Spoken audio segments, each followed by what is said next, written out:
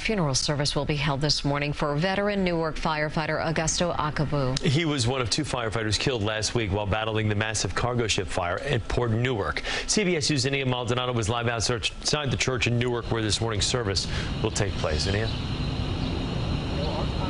Well, Chris and Mary, in just a couple of hours, this area will be filled with members of the Newark community, the fire department, and loved ones of Augusto Acabou, the firefighter that passed away during this vessel fire. Now, he will be laid to rest at 10 a.m.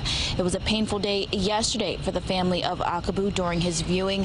Firefighters saluting as his casket was carried inside the Cathedral Basilica of the Sacred Heart in Newark. Acabou's family following behind. Born into a Portuguese family, Acabou's obituary describes him as a real-life Superman who brought constant joy to those around him and touched the hearts of everyone who had the privilege of knowing him.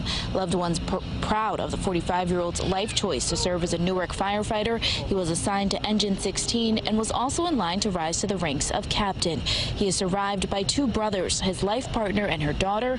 Those close to the 9-year veteran reflecting on the legacy he'll now leave behind. Jokester, prankster, funny, knew how to light up a room. He studied hard,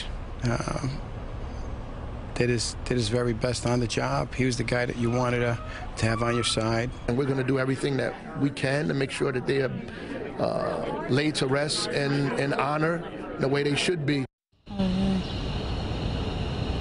Now, the viewing for the other firefighter, Wayne Brooks Jr., will also be held here this afternoon, and his funeral is set for tomorrow morning. And once again, Acabou's funeral will begin at 10 a.m. Live this morning from Newark, New Jersey, Zinnia Maldonado, CBS 2 News. Zinnia, thank you.